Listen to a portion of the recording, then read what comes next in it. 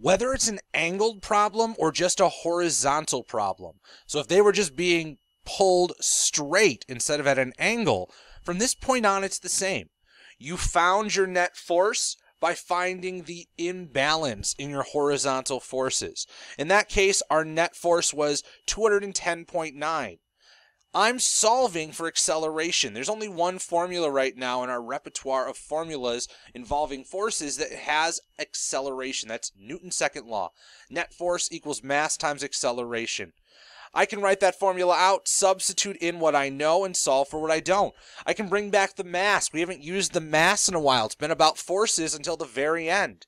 I leave acceleration as just a variable. That's what I'm solving for. That's my unknown. The net force is 210.9. Remember, that represents how much bigger the net, or how much bigger the force pulling to the right is than the left. If you look, 549.6 is 210.9 bigger than negative 338.7.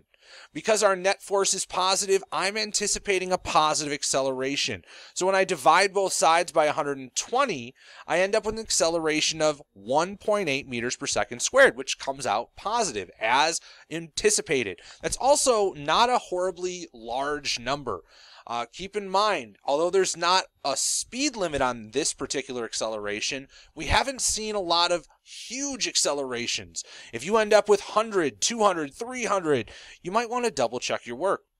Also, you could have tried this problem using the original formula that we derived in our lab, which is acceleration equals force divided by mass.